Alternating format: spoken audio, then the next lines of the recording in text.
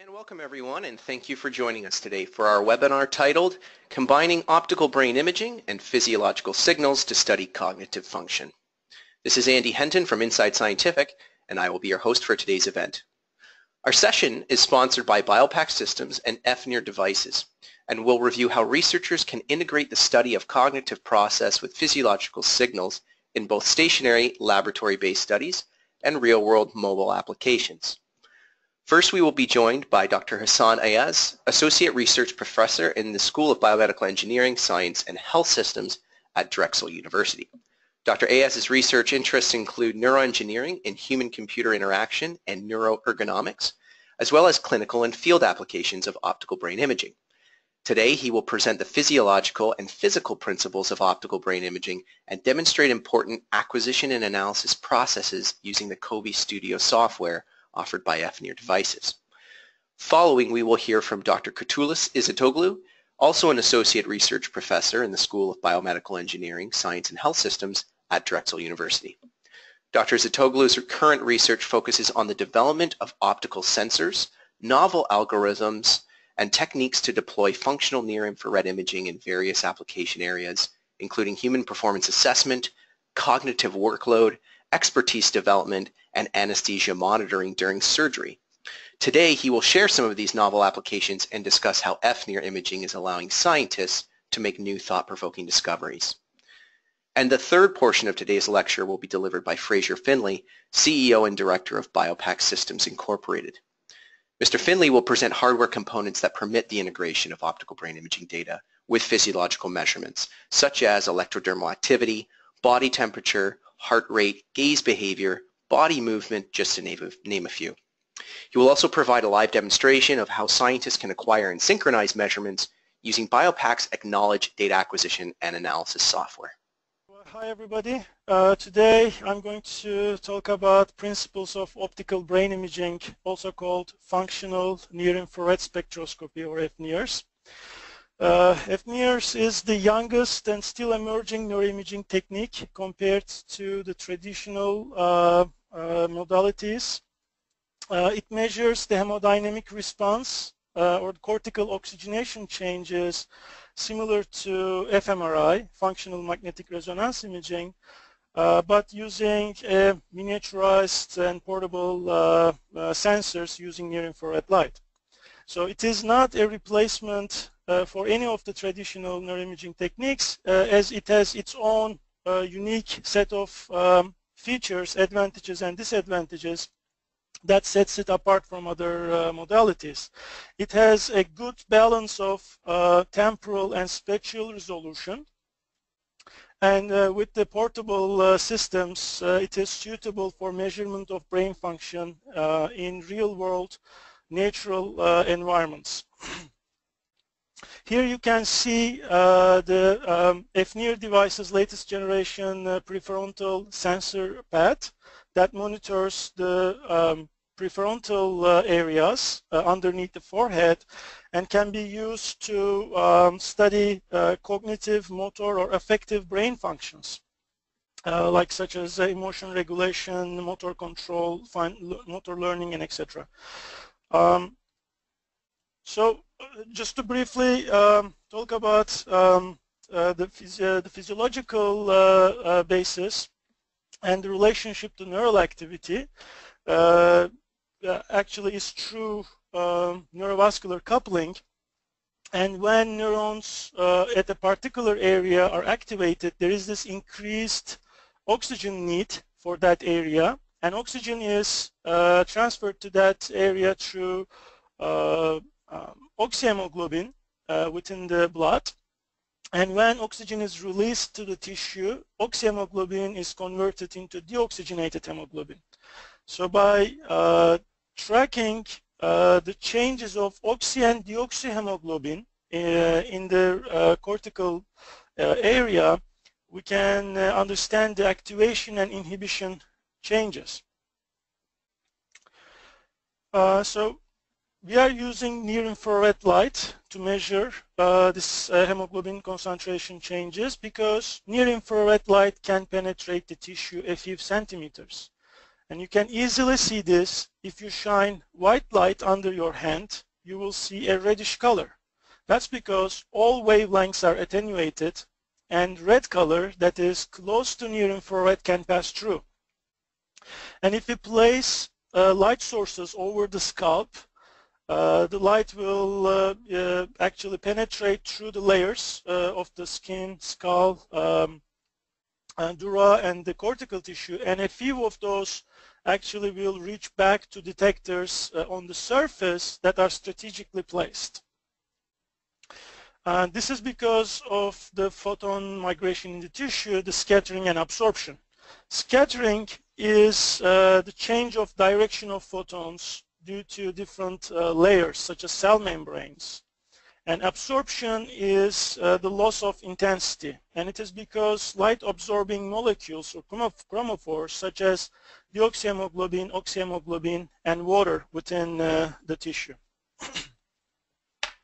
So here you can see the FNIR devices model 1000 unit that has been widely used, developed initially at Drexel University, and its design is based on Dr. Britton Chance, who has been considered as the father of biomedical optics in general.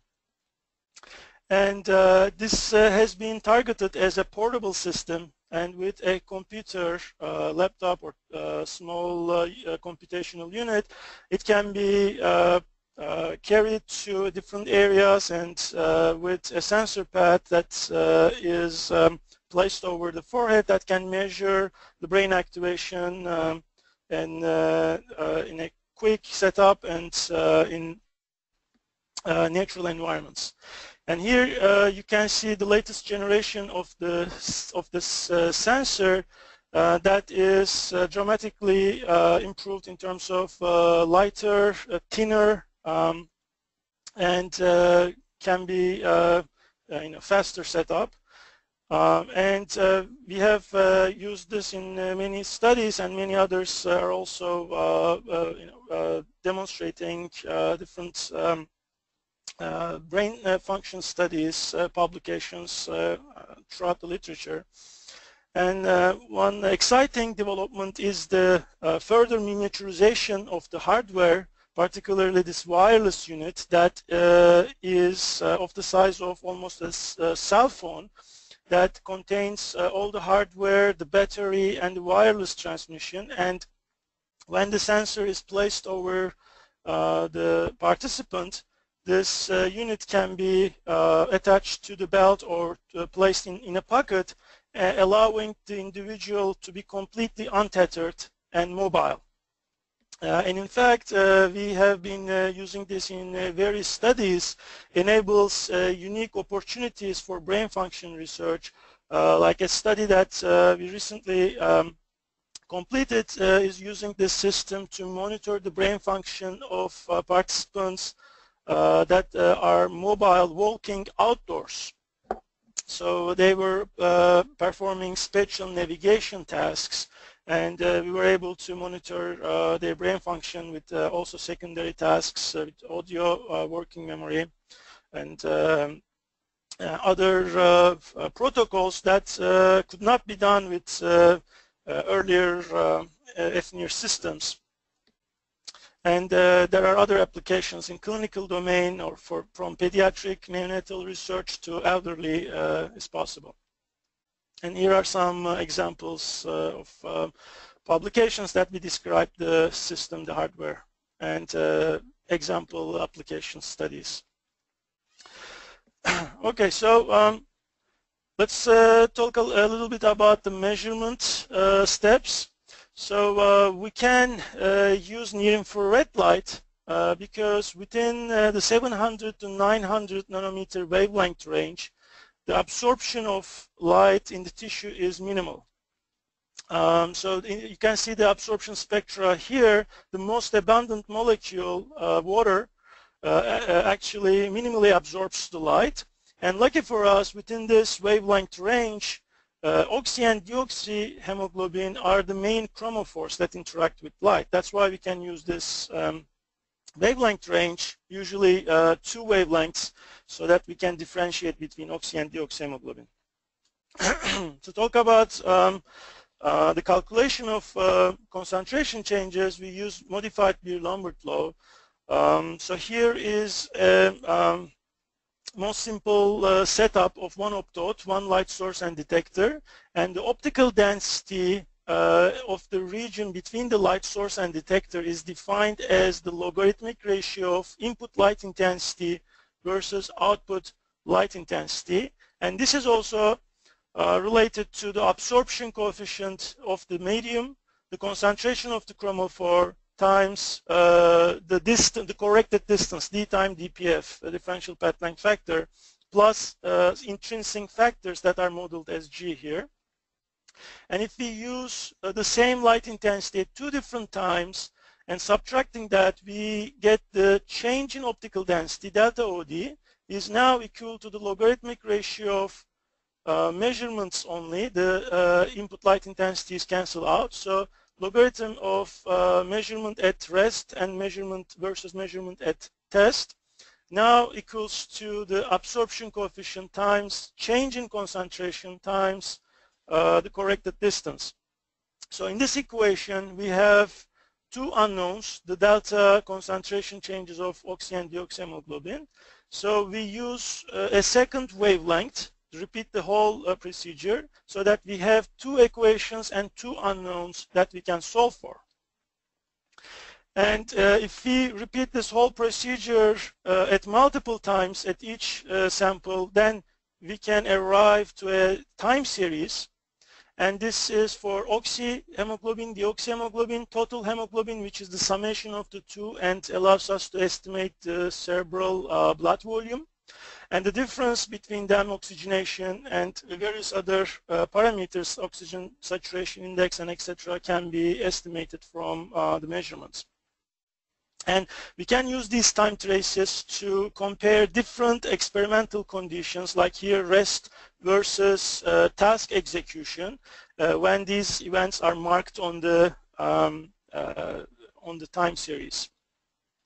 And when we repeat this whole procedure at different brain areas, multiple brain areas, then we can calculate a spectrotemporal pattern of activation that can be used to compare different experimental conditions, such as easy task versus a difficult task, or between group designs, such as healthy versus clinical group, etc. So this is the basis of the experimental design, I guess. And in terms of the signals themselves, so we have time series for each optote, and we have a lot of oscillations on the signals themselves. So the signals contain physiological artifacts such as respiration, heart rate, and vascular oscillations, and also motion artifacts that can be spikes up and down that contaminate the data themselves. So these are all noise for us, and we want to get rid of them to assess the actual brain activation data. And it is in itself a growing literature, and there has been various algorithms have been developed, and we have developed and others, and it's a growing literature, and we can say all these methods are getting smarter and much better, so that we can evaluate actually the brain activation even in natural environments such as outdoors and even when the participant is mobile, moving. So here are some couple of example references, and just to mention some common issues in the signals that would be actually important to recognize just at the beginning of a data collection session, because if you recognize them, it can be easy to fix, as simple as just moving the sensor pad or moving the optodes, and it will be fixed in a second. But if they are not recognized, it's just a recording of problematic signals. So some examples are bad contact, like you can see on the left top figure, or saturation, as you can see on the top right figure. And saturation is here, the blue line is one of the wavelengths, but still because of the saturation, even with one channel, we need to reject the entire optode, because saturation means we are losing data before even it is digitized. That's because the light level is too high, that it is beyond the capacity of the detector, so we can't even capture the data itself. So we need to lower the signal by, for example, lowering the gains or LED light intensity, so that it is now in the valid dynamic range. So another problem, like our motion artifacts, as you can see on the lower left figure, like spikes up and down. So these are problems, but they can be corrected, and the data is still usable. It can be cleaned. And on the lower right-hand side, you can see a good signal example.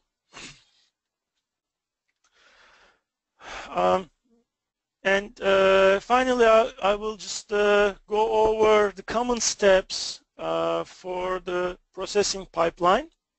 And if you start with the raw light intensity measures, we have these are the NIR files from Kobe Studio, and it has a lot of oscillations, a lot of noise in it, but we apply low-pass filtering or SMR, motion artifact rejection, and various pre-processing steps, and then apply Beer-Lombard law to the entire session or specified periods related to the experimental paradigm to reach oxyhemoglobin and deoxyhemoglobin changes, HBO and HBr changes. And we can continue the pre-processing steps, apply further filtering, detrending, CBSI, and various other algorithms, then to reach filtered, refined HBO, HBr time series. And then the next step would be to apply feature extraction, that is marking the time series for specific blocks, periods that are relevant for the experimental paradigm. So we need to understand when the subject performed a specific task, such as easy task started and ended versus a difficult task started and ended, so that we can look at the brain activation for that specific task. As a functional neuroimaging system, we need to do this as in other methodologies. And then we can extract the blocks for block analysis, for event-related analysis, and we can further apply pre-processing such as baseline correction and others, and then we can extract representative features such as mean, median, standard deviation, time to peak, and various others to represent that iteration. And we usually have multiple iterations of multiple tasks. Then that can go into statistical analysis, which can be anything from t-test ANOVA, repeated measures ANOVA, to GLM or linear mixed models. And that allows us to test versus hypotheses related to the experimental paradigm within subject designs or across between groups. So I guess that's it for me to give you an overview. Next, Dr. Kurtuluş İzzetoğlu is going to share a couple of field applications. Thank you, Dr. Ayaz, and hello everyone. I think you're seeing now my screen, hopefully, and as Dr. Ayaz mentioned, I'm going to talk about the field applications, but of course I cannot go over each one of it, because as you may know, if understanding the signal, understanding the system now enable us to deploy the system in many areas. So, so we have been reading or seeing a lot of the literature and the applications coming out of using this system. Here I will be just focusing on four applications, and I kind of classify into the two parts. One is the clinical application and non-clinical application, just to give you the flavor how we can use this system and how we can how we can use those biomarkers that Dr. Ayaz just mentioned in his presentation. So let's start with the first one, and this is the use of FNIR in operating room settings. The research here, the focus is on to explore the possible biomarkers derived from the FNIRs in detecting the depth of anesthesia as well as the oversedation. So if you look at it, the two biomarkers that just mentioned, oxygenated hemoglobin and deoxygenated hemoglobin, just we can acquire from the FNIR. Here we saw that deoxygenated hemoglobin actually it seems like a good candidate to use in this operating room settings. So this is just a proof of concept study, and we needed to further support. And as you will see in the next slide on the right side, deoxygenation hemoglobin actually during the deep anesthesia showed very slow rate of change compared to the light anesthesia. We saw really the higher rate of the changes. So this is a good indication of how these biomarkers can be used in operating room settings and to detect not only the depth of anesthesia but also the oversedation. So the research is still going on, and I just provided the reference, but please feel free to access it to see more details. Another clinical study to using this FNIR is the neurorehabilitation. Here is the research is to use FNIR and then investigate whether we can differentiate the signal between the healthy subject TBI patients. So and actually I just put a couple of results on the right side. You'll see there's a significant difference between the TBI patient and the healthy subject. So another interesting approach in this application is to use the FNIR and EEG together.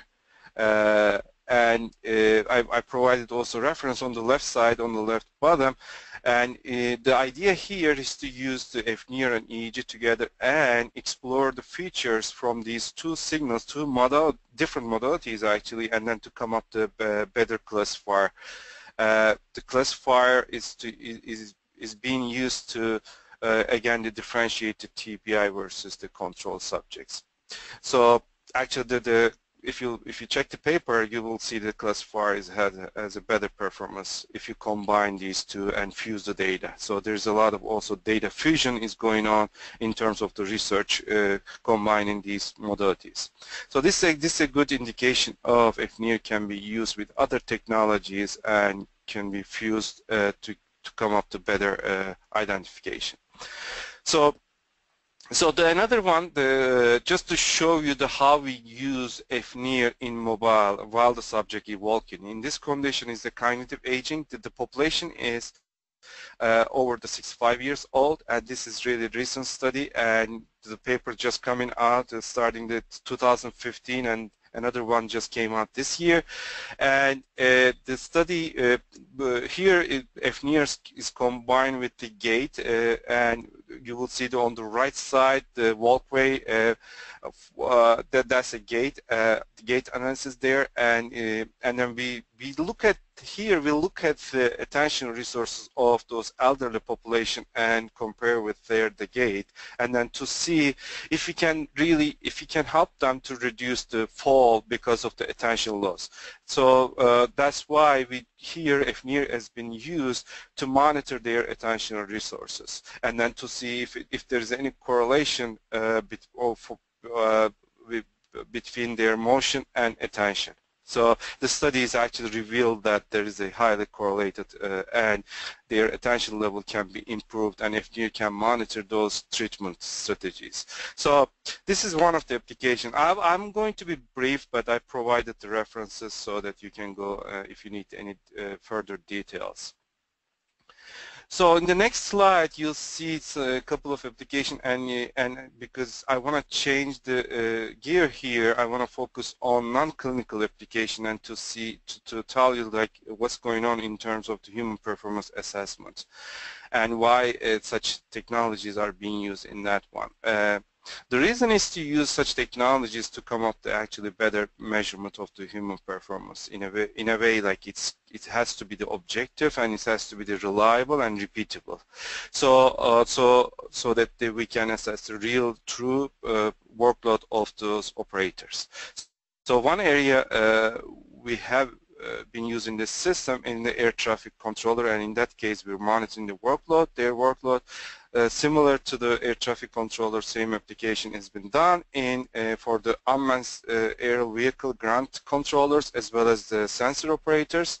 So the other one is also in pilots. We just completed a study and we kind of look at it, C130J pilot skill acquisition, and see if we can come up any biomarker or you name it like a biometric to measure their skill acquisition and quantitatively. So let's touch upon one application, air traffic controller case. On the right side you see this typical scene from an ATC air traffic controller is dealing with in their daily life.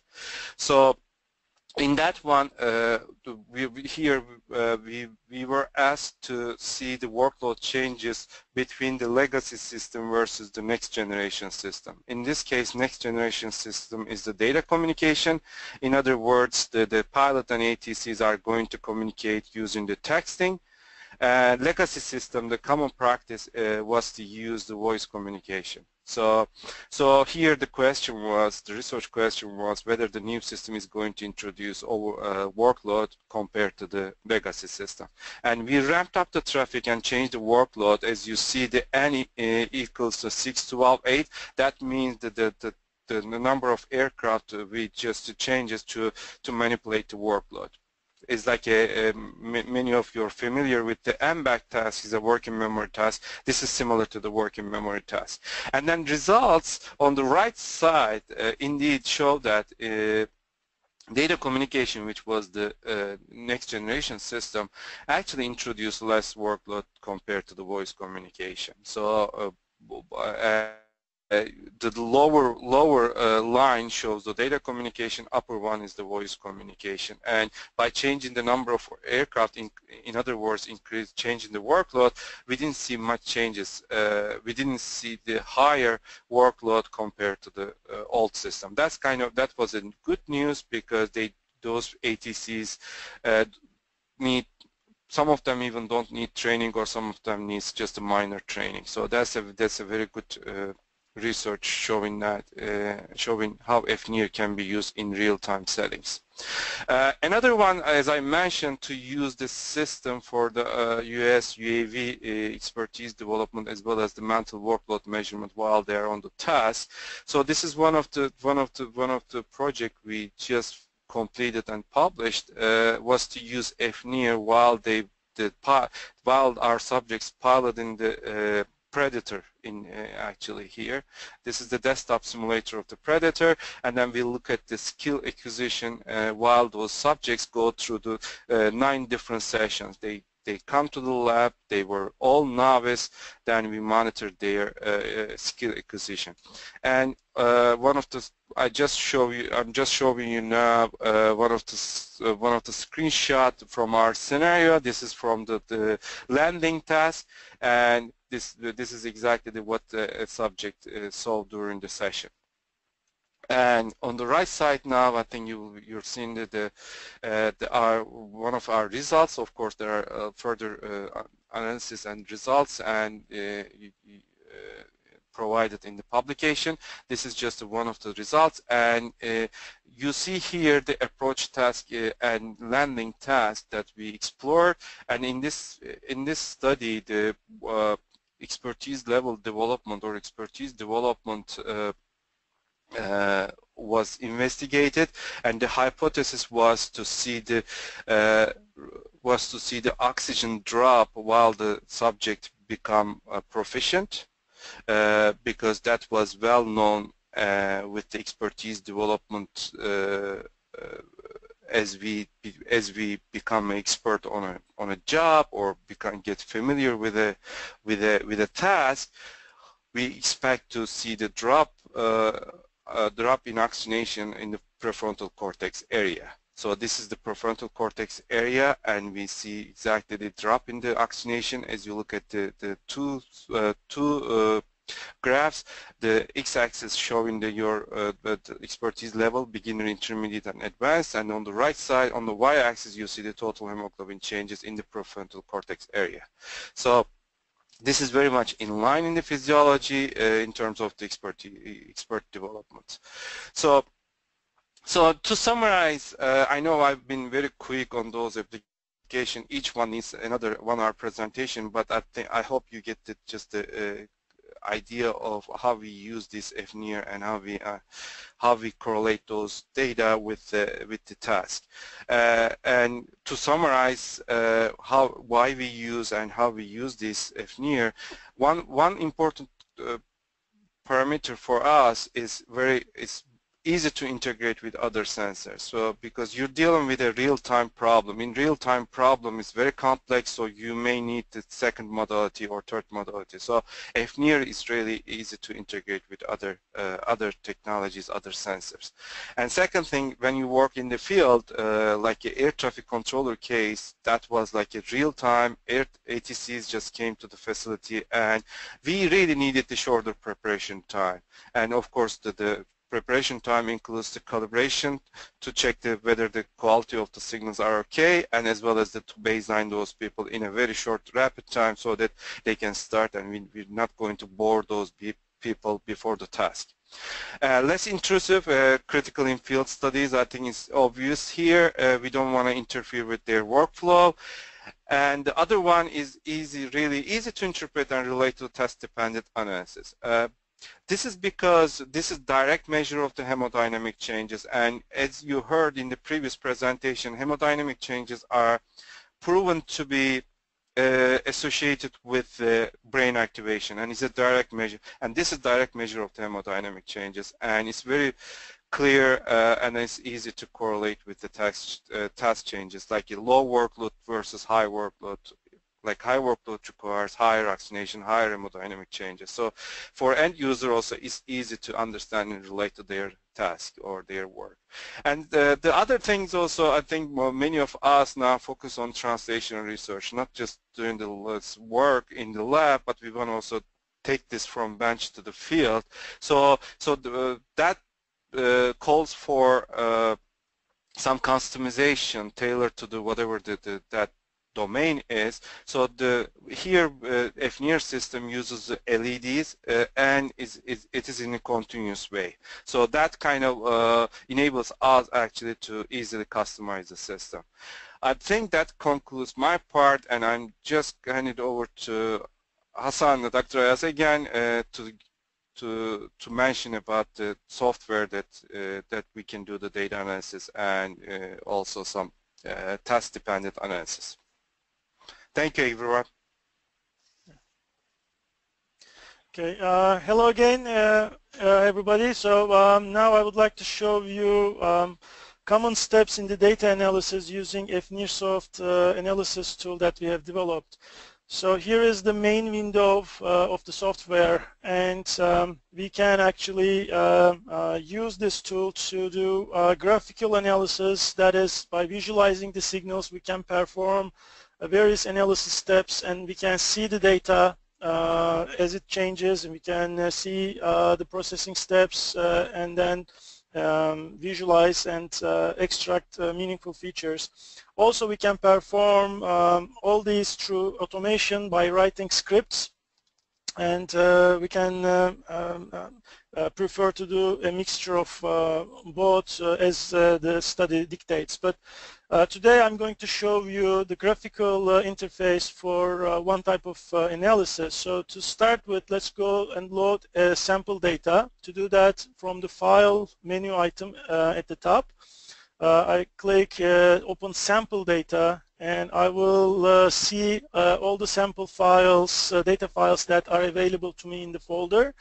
So you can see NIR files that are actually light intensity measures, and OXY files are hemoglobin data for the same recording session that were generated by Kobe Studio software.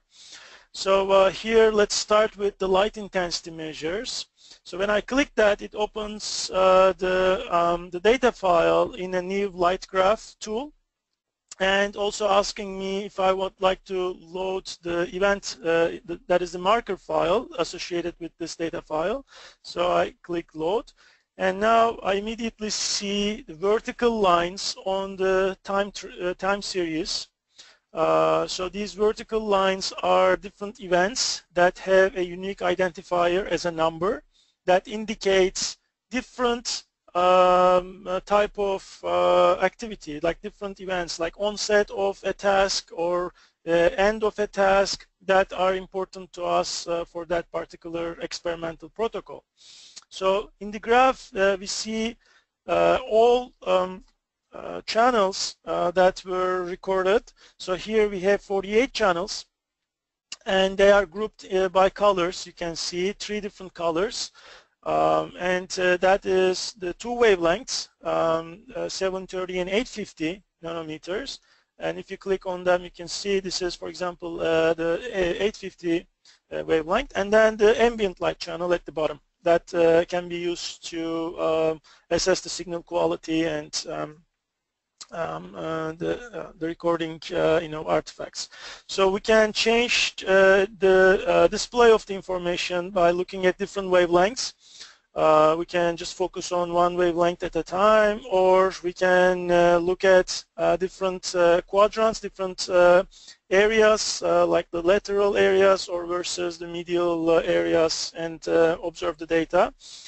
We can change the data signal ranges to better identify different issues, put manual ranges. If you have a touch screen, you can pinch and pan and scroll to different areas. We can look at the raw data or refined data that is after certain pre-processing steps are applied. We don't have right now anything, so it's disabled. Or we can change which type of markers are going to be displayed, especially useful if you have hundreds of different markers. We can limit and only display relevant markers that are of interest. We can, of course, change the time ranges, custom ranges, or based on predefined blocks, and then we can just monitor those. So let's apply actually certain pre-processing steps. To do that, I'm going to click on the Refine button over here, and it pops up this wizard that allows me to do the selection. I will start with the raw data and hit Next, and now I can select what type of processing that I would like to apply. So I will go for an SMAR that we have actually published how it operates in a couple of publications before. So I will keep the default settings and I will hit Apply. And what I see is immediately there is this output on the main window that it has actually identified 36 blocks regions, and then they're also eliminated from the time series. So what's happening is no data is deleted, it's just marking those specific areas as rejected areas that were contaminated. And we can see this more clearly if we look at each opdot next to each other. So I will go to opdot layout view. So that opens up a new window that actually has all the 16 opdots configured by 2x8 configuration, similar to this actual layout on the sensor pad. So this is the left side is the left of the subject, and right is the right side of the subject. So let's take out the markers so that we can look at the signals. So I will actually go back and change so that all the channels are displayed. So now we can see all the channels are visible, and if I click, for example, these, I can see certain areas are rejected because of the motion artifact that were identified by the SMAR. So let's go ahead and further actually we can apply if there were saturation or further other issues, they would be rejected as well, and we may apply ourselves for rejection, like we can say this entire channel needs to be rejected, and based on the visual inspection we can eliminate certain areas, time periods, or channels by the signal processing expert. So let's continue with our analysis. So I will click refine again, and this time I would like to apply low pass filtering. So I have two options again. Start with the raw data to create a new set of refined data, or I can start with the refined data that was actually the output of SMAR. So I will continue with that. So I click next, and here the FIR filtering, I can actually go and design a new filter like with this tool, and I can input different parameters, low pass, band pass, different orders, different cutoff frequencies, and I can see the frequency response of that filter in the graph here. So for this exercise I will keep the default filter, and when I click apply, you can see the signals are smoothed immediately, and now the refined data is actually much more smoother. The SMAR and both the low pass filter is applied. So as a next step, let's actually go to the oxygenation data in the deoxy and oxyhemoglobin concentrations. So to do that, I will click the oxy button here on the lower toolbar, and this brings up the oxygenation calculation window. So I have the option to select different baselines. So default baseline is the Kobe Studio baseline that was recorded at the beginning of the session, or I can use different time periods blocks that are defined here in the slide graph, or in the data space as variable. So for this exercise I will use the default baseline, and then for the data we will use the refined data, the one that is pre-processed, and I will click calculate oxygenation, and I have now a new oxygraph window that displays time series for the hemoglobin concentration changes. And we have two different colors. The oxyhemoglobin is the red and deoxyhemoglobin is the blue, and we can see the color coding here, and we see all the optodes, 16 optodes on the same graph over here. We can change the display. Again, we can show different biomarkers, different HP parameters, or raw and refined. Again, refined is not available right now because we haven't applied anything yet on the oxygraph window. We can again look at different range values, or like we can, if we have a touch screen, we can just pinch and pan and zoom again. We can change the marker display, the time series, and similar to the light graph settings. So as a next step, actually, let's define blocks. So this is to identify time periods of interest, or define epochs that are relevant to experimental paradigms, such as the periods of different task iterations, such as easy task versus difficult task. So we have a tool here, define blocks, that allows us to identify all these through different programmatic settings.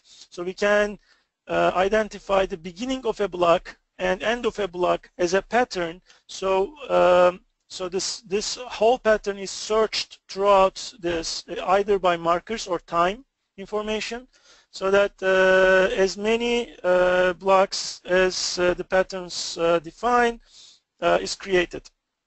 So for this example, let's create blocks that start with marker 90. So I click here to identify the marker 90 as my start pattern, and as an end I will select another marker, marker 50.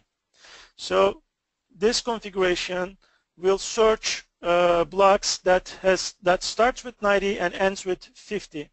So I can give actually a label, a designation to these. So I will say these are 90 blocks. When I click run, now this tool searches throughout this data and tells me that there are 2 blocks with this configuration. And then when I click save, I can see those blocks immediately marked on the data. Okay, so this is the first one. So let's actually change this now. Instead of 90, I want to have 92 as another set of blocks. So this is now going to search again on the data, and it will mark blocks that starts with 92 and ends with 50. So for label, I will give them label 92. This is very useful for actually grouping all these blocks later on, assigning labels. So when I click run, I can see now again this configuration found 2 blocks, and when I click save, now I can see both are now marked. So in total we have 4 blocks. And if I click manage, actually I can see all these 4 blocks. I can see their time, I can sort them in different ways, or I can delete unnecessary ones. So I close, so we can go back to this data again. So we can actually apply further processing over here. So if we click refine, we can again start with this raw data of hemoglobin, and then we can apply different filtering, low pass, detrending, and various other algorithms. So let's apply detrending in this case. And now we have the blocks defined. We applied all the necessary steps. So now let's extract the features. So to further the extraction, I will click the save button. That allows me to save all the blocks, or I can actually identify all recorded data from beginning to end, or in this case all blocks. And I'm going to get the refined blocks data, or the alternative is getting the raw data or only the time periods, like the beginning and end of the blocks instead of the data of the blocks. So I will just get the refined data, and next it will save these as variable into data space, and when I click save, I see the success message, and now I'm able to see the data space window. So in this window we see the list of all variables in the memory, starting with the light graph and oxygraph objects, and then we see that all these blocks that we have just saved. And these are 4 blocks, all HPO, HBR, HPT, and OXY, plus the time information, of course. So I can click on any of these. I can click and look at the block data itself. I can look at the raw data or numeric information, or I can visualize the graph in different ways, like the optot layout, 2x8, or all-in-one, or 1x configurations. Then actually, more interesting, I want to see all the HPO data together, multiple of them, so I can filter the blocks here. I can see only HPO data, and I will select all of them by keeping Control button pressed, and if I click view, now I can see all these different blocks selected and displayed simultaneously. So we can see the 4 block information here. We used the labels, so we can now group them automatically. So if I hit auto, I will see that the coloring now changed to 2 groups, 90 and 92 groups. And I can further go and select it. Instead of individual blocks, I can say draw me the aggregate information. So this way we can immediately see from, it could be hundreds of different blocks, different iterations from many different participants. We can, by just doing a couple of clicks, we can see the comparison of those experimental conditions and the comparison. So we can further, instead of bar graph, we can do temporal graph. We can look at the time changes. We can apply different types of visualization like all-in-one or in opt-out configuration to further compare these. So another step is actually, let's apply, right now we just extracted these blocks from a time series. So let's actually apply baseline correction to these using the processing tool over here. So this tool allows me to input certain variables, select an action to perform, and execute that. So first of all, let's select HBO parameters here as my input variables, and in terms of action, I'm going to select correct baseline, and when I click execute, I see that as an output 4 variables were created. If I go to data space, now I can see all those new variables are created here, and we see that the same label and information is kept. So we can look at this now again, selecting all of them together, and again I can just keep the, because of the labels, I can auto group them, and if I do the aggregate view, now I can compare this contrast, and as you can see, if we now do the baseline correction, we can see a better differentiation, especially in the right lateral areas that wasn't visible before the baseline correction because the data was diluted. So we can apply different processing steps that actually better enables us to see the contrast.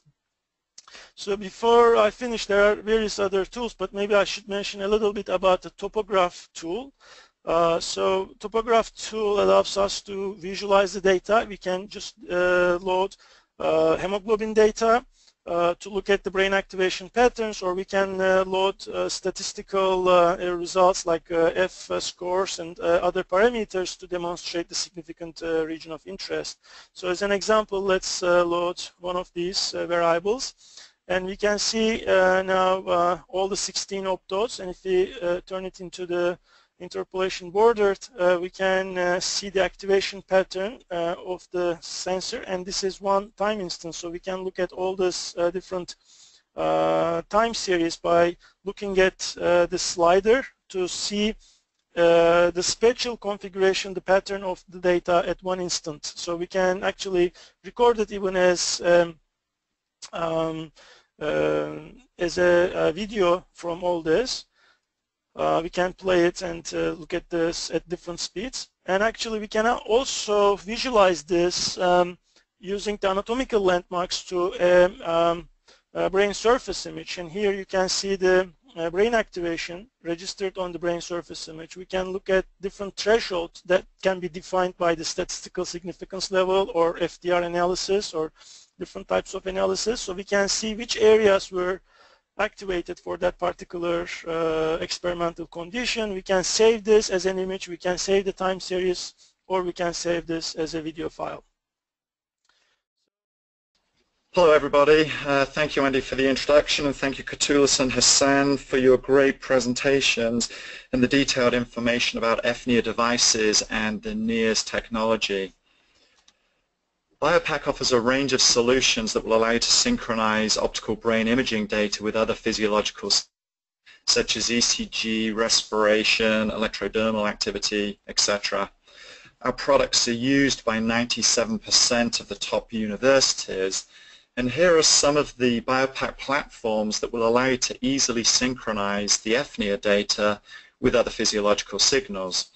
On the left-hand side, starting with the MP160, MP150 system with either wired 100C series tethered amplifiers or the wireless bioinomatics amplifiers that will allow you to record a wide range of physiological signals, to the 4-channel MP36 system with built-in universal amplifiers that allow you to record your choice of physiological signals, to the Mobita 32-channel EEG or biopotential wireless telemetry or data logging system, and finally the 9-channel B-Alert EEG headset with cognitive states metric software for determining subject fatigue, stress, confusion, engagement, and workload.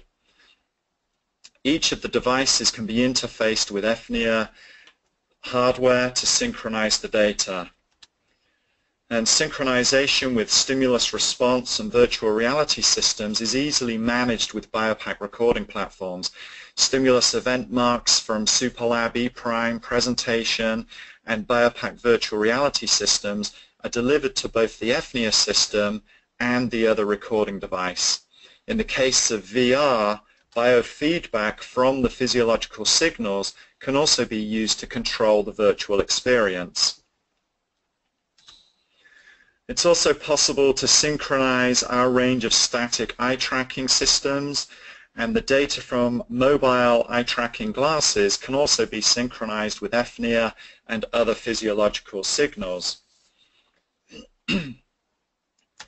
Finally, facial expressions can also be monitored, and subject video monitoring can also be synchronized with the previously mentioned signals and devices.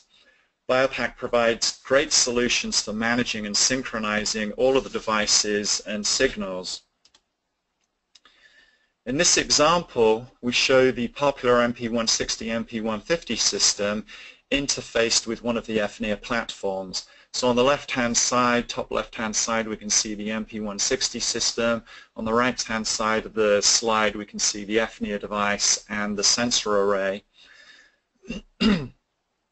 The important part of the system here is shown in the lower left-hand corner. This is the STP100C module. This provides optical isolation between the subject and the FNIR device. And the FNIR hardware has a BNC connector on the rear that allows the hardware to send trigger information for starting and stopping of the device, and the beginning and ending of baseline periods, and the recording of the FNIR data. Each time one of these events occurs, a trigger is sent from the FNIR hardware to the STP100C.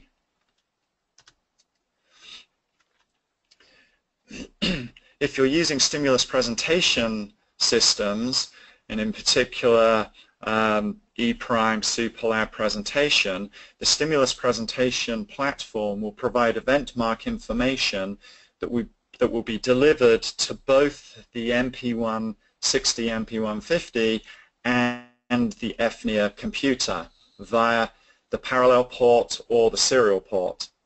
So markers are displayed as digital channels in the Acknowledge software, and as vertical lines in the COBE software temporal data view. So when the stimulus presentation system advances to a new task or provides a different form of stimulation, a trigger is sent to both of these devices. It's also possible to use the stimulus presentation markers to control the FNIR device to start baseline and start and stop recording of data. Okay, now let's take a look at the software and see how all of this comes together. So I've got the system set up here. I have a volunteer in my office with me.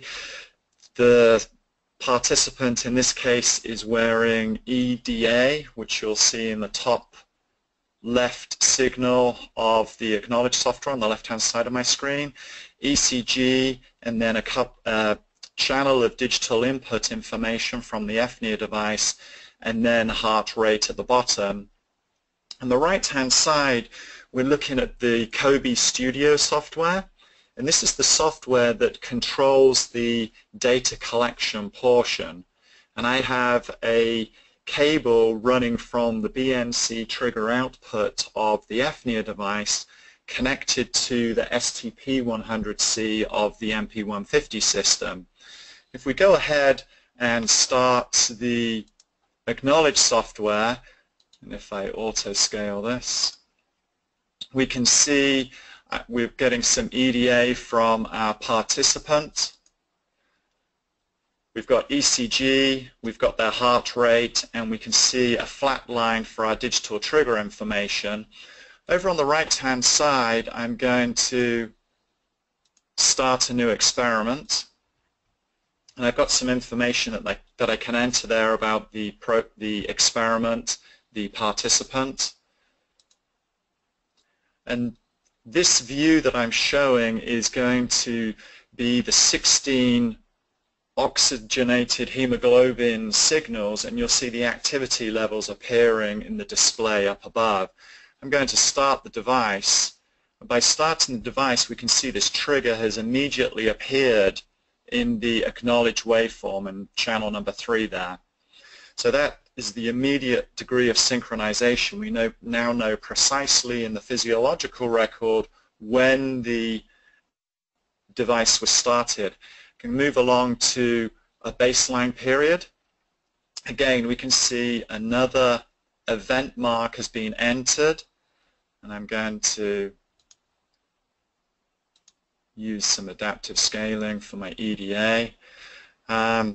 The end of the baseline has been marked. Baseline periods end automatically. We've got another marker there showing us the beginning of our recording period, and we can see the oxygenated hemoglobin data changing as we're looking at our subject. So I'm going to stop the collection. I'm going to stop the device. So now that FNIR data has been saved, and those event marks that appeared in the software will also be available for the analysis within the FNIR software. Now what I'm going to do is show how we would use this with a stimulus presentation system. So I'm going to start my data collection. So again, I've got ECG, EDA, but now I'm showing a lot of digital I/O data, and this is controlled via the digital channels. I've got 8 digital lines turned on. Over on the right-hand side, I'm going to start a new experiment. I'm going to start the current device. We can see markers are appearing on the digital lines. I'm going to start a baseline. In a moment we'll see the end of baseline marker appear. And we see the end of baseline marker appear. Now, to try and simplify things a little bit, rather than using a stimulus presentation system, I'm using a parallel port tester. And the parallel port tester will allow me to simulate triggers coming from a stimulus presentation system. And I'm going to make sure I've got this turned on correctly.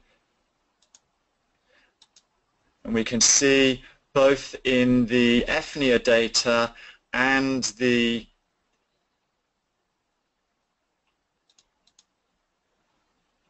acknowledge software the different markers that I'm putting in. So each time a new task is being performed or some form of stimulation is being presented to the participant, we're able to see that both in the COBE software and in the acknowledge software.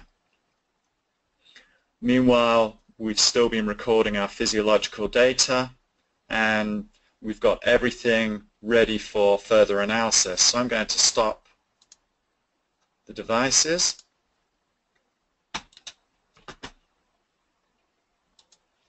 Stop my physiological data collection. So now everything is highly synchronized. We know when the device was started and stopped. We know when our stimuli were presented to the subject.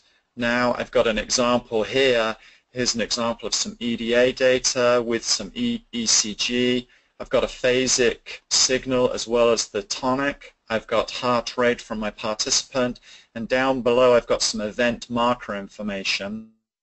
So in acknowledge, it's possible to automate the analysis process, so I can convert this TTL information into meaningful data for acknowledge. So to do that, I come into stim response, and I'm going to convert the digital input.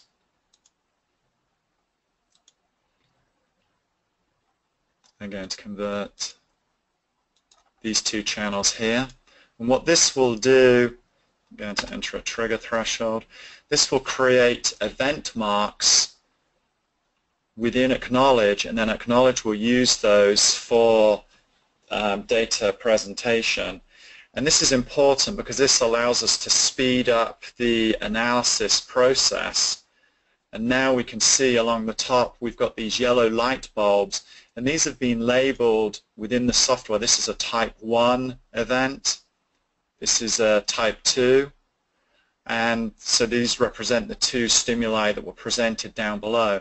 Now we can go into the electrodermal activity analysis and do an event-related analysis. So I'm going to look at the GSR.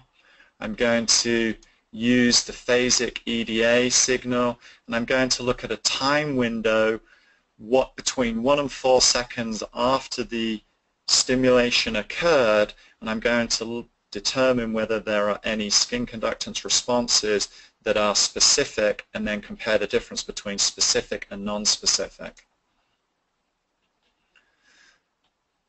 So we can see that the software has automatically gone through and scored the electrodermal activity data by putting blue water drops where skin conductance responses have occurred, and then we can see there are a couple of specific skin conductance responses that have been marked with a red water drop and a label.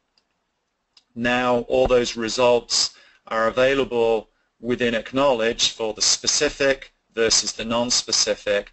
Then we get other information regarding the frequency of the occurrence of specific to non-specific.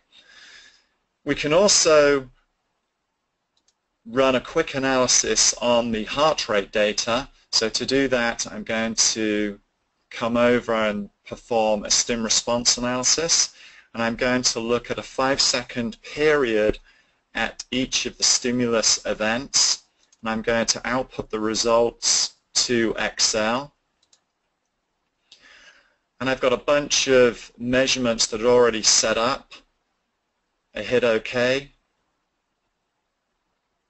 And now these are the results for stimulus 1, these are the results for stimulus 2, and we've looked at 5-second time periods after each of the stimulus events.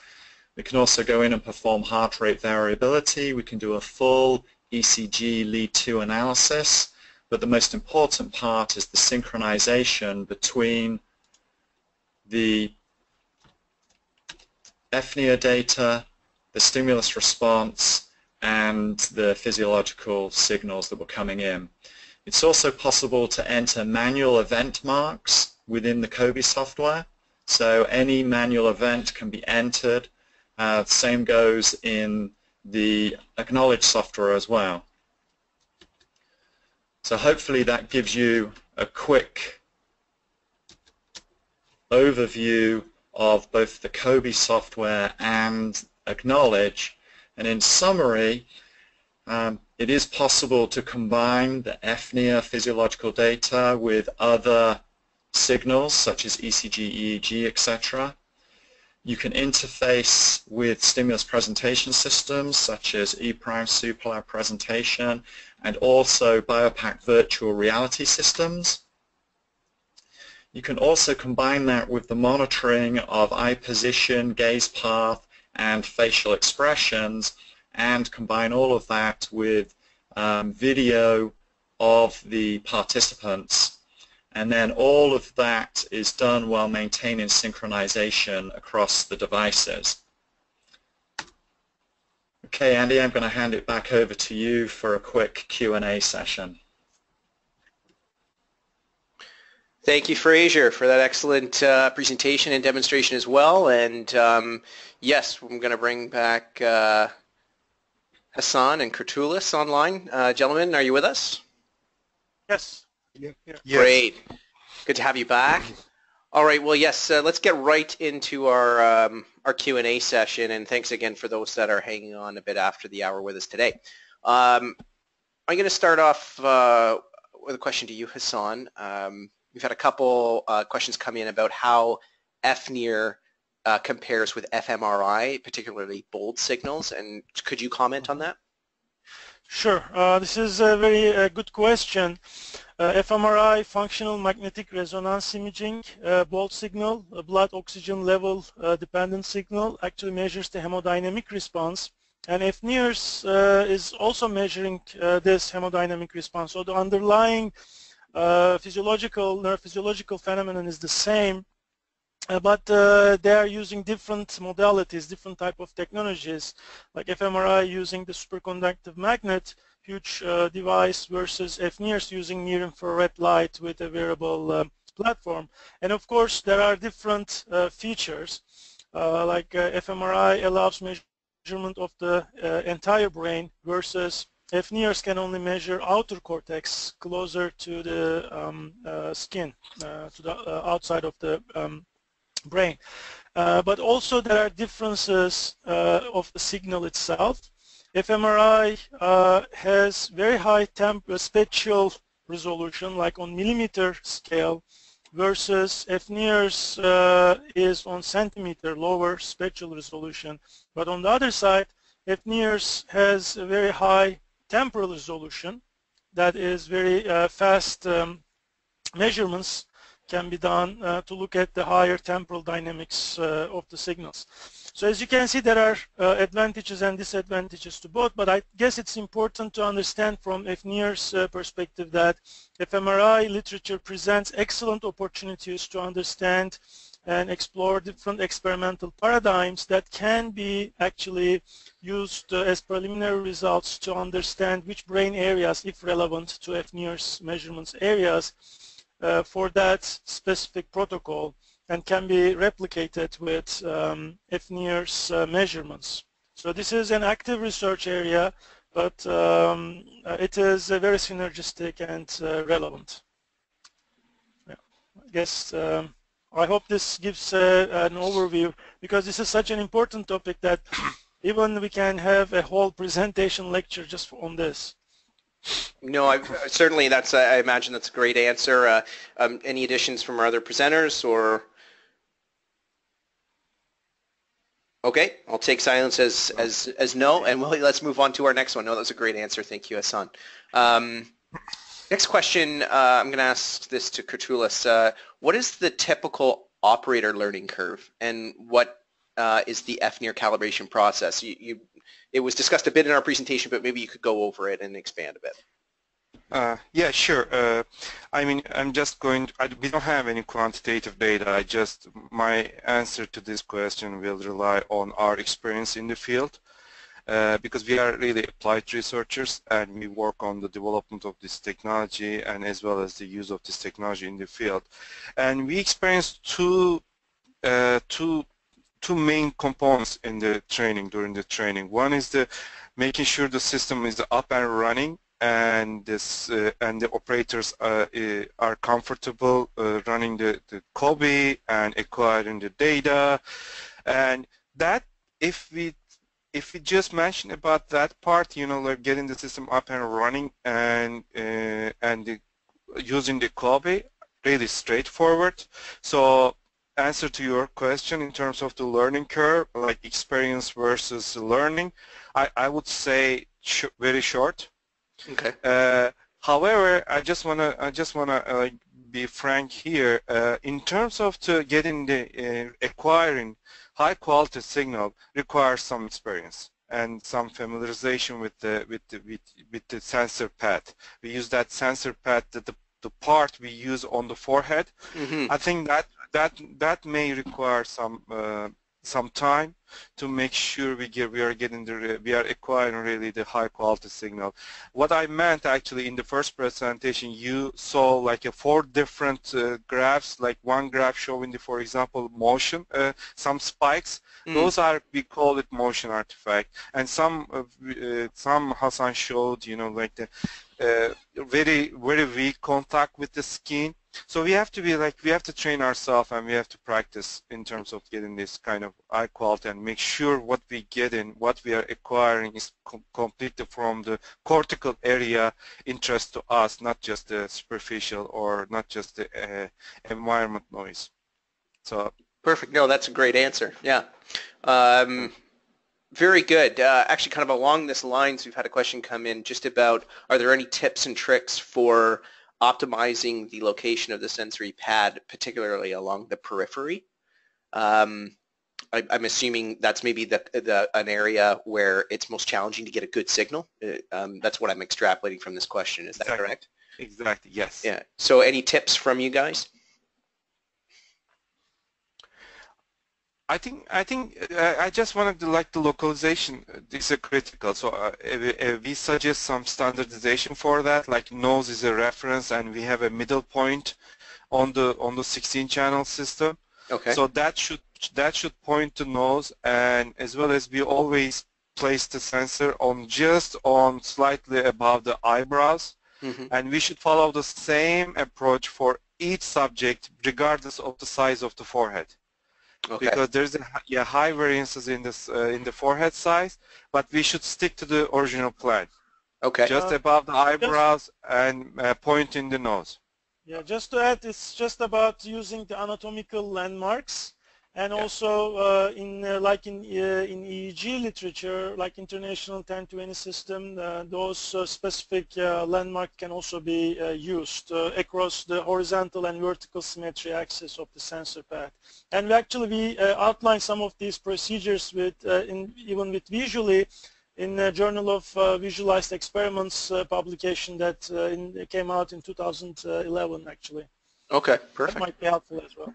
Great. The other point as well to mention, Andy, is, on a very practical level, the systems ship with headbands, yes. And those do a pretty good job of holding the sensor in place, and if needs be, you can actually use 2 headbands, and sort of not only does it help hold the array in place, but it also helps to eliminate light as well, ambient light. Great. Excellent. Great input. Okay. Next question, I'm going to ask this to you, Fraser. Is it possible to synchronize the physiological data and FNIR imaging data with a video recording either of the subject or of what the subject is viewing? And I think you touched on this, but maybe you can just, again, review for the audience how that actually works. Yeah, there's a couple of ways in which this can be done. If you're just doing classic video monitoring and you're in the lab and you've got static video cameras set up, the video can be fully synchronized with the physiological data and the optical brain imaging and any stimulus presentation system.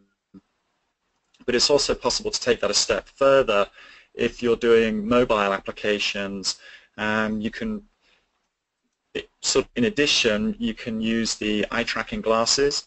They also have a camera on them, so you can see exactly where the participant is looking and what they're doing at any given moment in time. And then all of that becomes synchronized with the physiological signals as well. Okay, excellent. Going back to, well, just signal acquisition or co-registering data, Allison has asked, how can subjects wear both EEG and FNIR, the headband, together?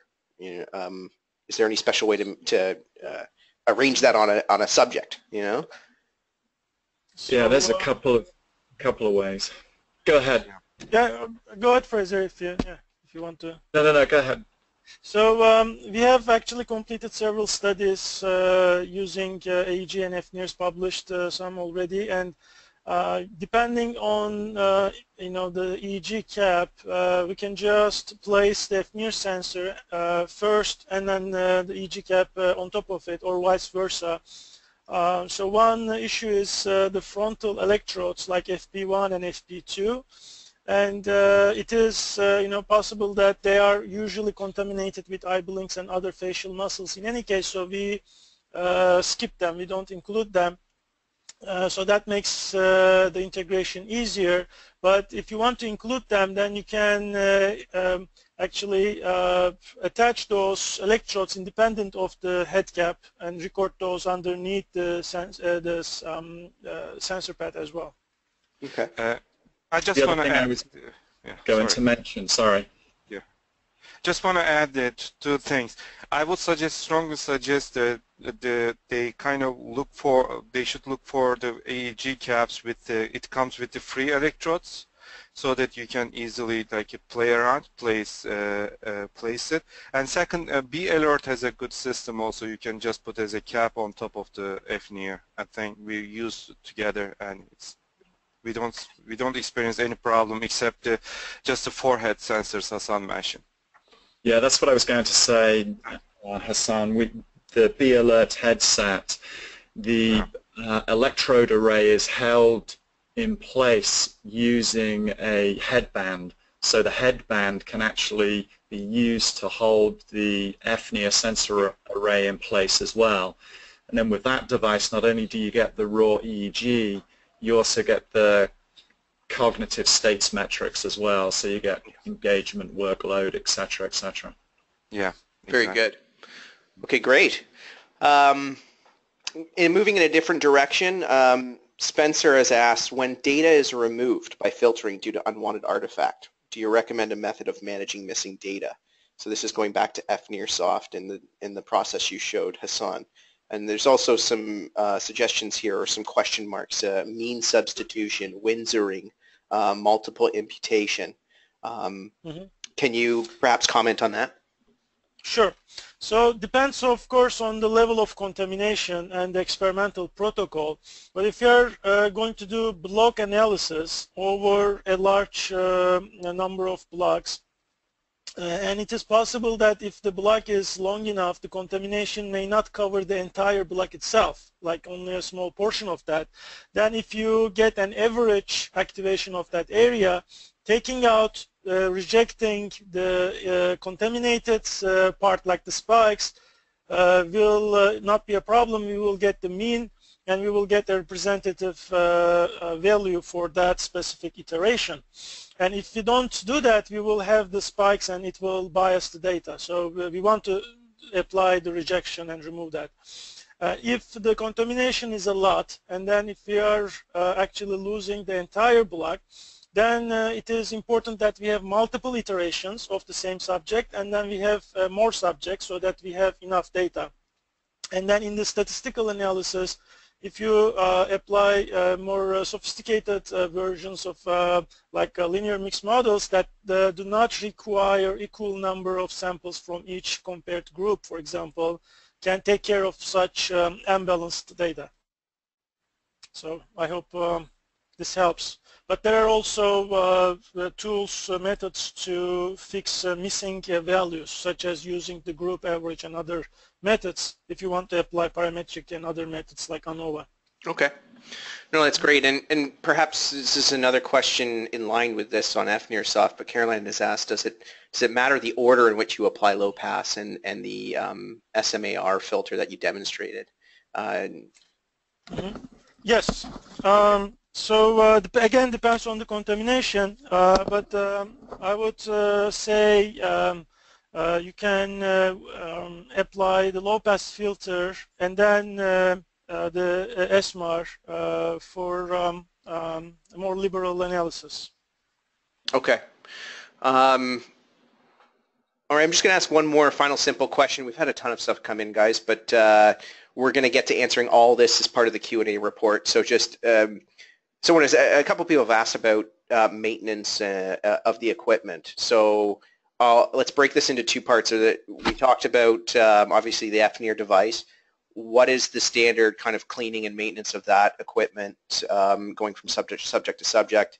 And then also, Fraser, I'd like you to comment on anything particular for the like the EDA sensors or anything like that you demonstrated today. So the FNIR guys, you go first. Sure. Just to say, the maintenance is simple. You just clean the surface of the sensor pad with an alcohol wipe or like an some kind of antiseptic, just to clean any kind of dirt or anything from the surface of the sensor, there's no other special concern. So we also want to make sure that we clean the skin of the participant as well. Especially this is important for like special chemicals like fondant makeup is present that would actually affect the measurements. It will lower the SNR, so we want to clean that before data collection as well. That's a good tip. Okay, and before each use, please just to clean up the sensor pad. And second, I strongly suggest, I mean, I keep saying this to every time I talk to our operators, please keep the sensor pad straight, like on a straight surface after the use. Like they are because they are so flexible, but please keep in mind that there is an electronics surface mount system in there. So just to keep it very straight and on a concrete or on a how do you say it? A flat surface, just so that surface. Yes, thank you. Yeah, lay it flat. Yeah, that's perfect. Yeah, lay flat. That's critical because I saw a couple of times, they just bend it over and keep it like that, and it will help. Yeah, no, that's great feedback. Fraser, how about you for the physiological measurement systems? Yeah, I was just going to add on to a little bit about the FNIR stuff. The latest system ship with multi-sensor arrays now as well. And the point that was just made about making sure the sensors are kept flat, that's sort of critical really, that the connection point is at the end of the sensor array. So it's only the array that has to be packed away safely, and if you've got a piece of card or something like that, you just place it on top of that for safekeeping. In terms of the physiological stuff, it's really pretty straightforward. We recommend the use of disposable electrodes, both for EDA and for ECG. Preparation for EDA, just add a little bit of a dab of gel on the disposable electrode, not a lot, just a little bit. Place the electrode. You don't have to use alcohol, you don't have to abrade the skin, you should not do that for EDA. Maybe just wash the hands before, not even with soap, just with tepid water.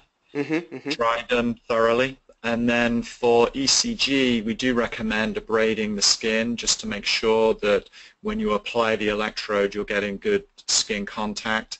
We also recommend the use of an impedance checker, so you can just check impedance levels before. But other than that, it's really low maintenance. Peel and stick and throw the electrodes away after the use.